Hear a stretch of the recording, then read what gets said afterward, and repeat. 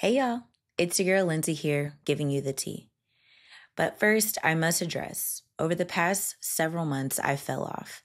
I experienced a lot of life that I'm excited to share with you over time.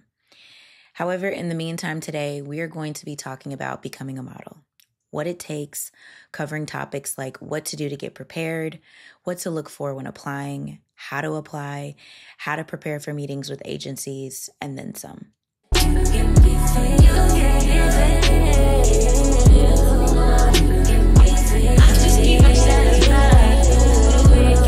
Before we begin, I need to preface this by saying to do your research. Research is important when breaking into a new industry. You'll want to make sure you know what's common, what's uncommon, and what agencies are the best fit. First things first, you'll want to make sure you have the basics completed before applying. You'll want to make sure you take natural photos of yourself that the modeling industry calls digitals. Digitals are a collection of untouched photos that shows a model's natural look. They act as a blank canvas for agencies to see what you look like in your most natural state. Sometimes you can get booked straight from your digitals, so you'll want to make sure they look good. In these photos, you'll want to wear all black, a form-fitting attire, so black jeans, black top, black heels, or a white tank, black heels, and blue jeans with your hair pulled out of your face.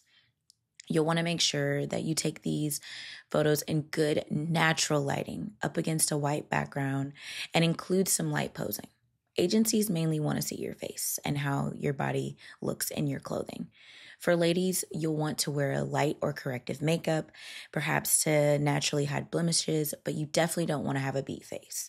You'll want to make sure you get a variety of digitals, close-up, full body, waist up, and profile shots.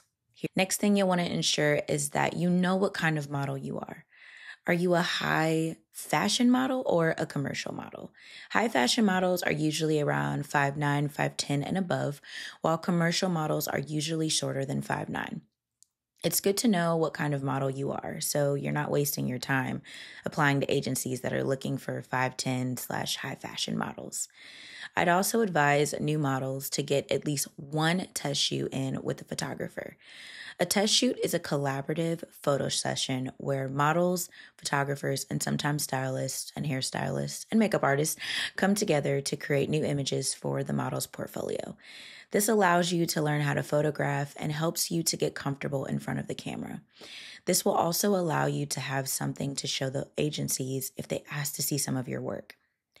One more thing that's important to know as a model are your measurements. It just makes things easier when filling out applications. Now, that's it.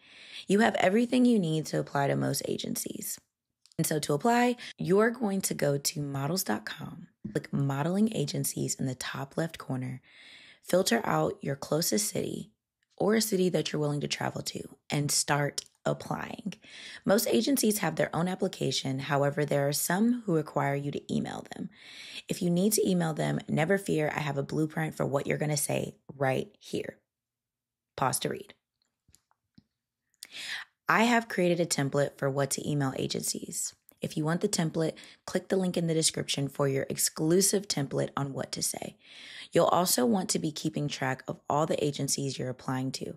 So I created another template for applying to agencies that you can also access in the description box below. Now that you have applied, you do the hardest part of the process. Wait. But what you're going to do to make this a little easier on yourself is you're going to keep applying and put your focus elsewhere. Try to keep in mind that these agencies have so many people. I'm talking hundreds, if not thousands of people who apply daily. They will eventually get to you, but you cannot focus heavily on it. True story. I have heard of agencies that haven't gotten back to people until like 6 months later. And that depends on the timing and where they were in submissions by the time you applied. Also, keep in mind that you are worthy of a contract. And even if you have no response, it does not speak to the person or the model you are. Agencies have clients that they have to appease, and oftentimes the decision comes down to, do they already have someone that looks like you, or are they looking to cast this particular demographic? There are all sorts of reasons, and you cannot get caught up in that. So try not to take rejection or redirection personal. I was once rejected by 50 agencies. I heard back from a couple, but for the most part, I never heard anything. And of the ones that I did, I got rejected. And that didn't stop me. And now I'm signed to a well-known agency in Chicago. Okay. Now let's say you do get a callback. Well, first, congratulations, Bookie. This is a great opportunity, but also try to bear in mind that it's merely a callback, and a callback does not always mean a contract. And while this is exciting, you got to stay focused. So the agency is calling you back for an interview. In this interview, whether it's in person or over the phone, you're going to want to wear a white tank, blue jeans, and also white gym shoes. And for the ladies, perhaps some light natural makeup. Again, they want to see your natural beauty. Bring your heels just in case they want you to walk, and make sure that the heels that you bring are ones you can walk in. This might be something they ask you to do, whether you're high fashion or commercial, so it's better to be prepared. Show up to the meeting ready to answer questions like, where are you based? What are you looking to do when it comes to modeling? Do you want to act, etc.? And be sure to come with some questions as well. You should ask questions like, who are your clients? How often do you book someone who looks like me? These are good questions that shows your interest. But try to avoid questions that are easy to answer using a Google search. And just give it your best. Be confident, be yourself, and they should love you. Remember, they're already interested in your look and how you photograph. So just remember to bring along the personality along with the look. And after that, you wait some more, and hopefully you hear back.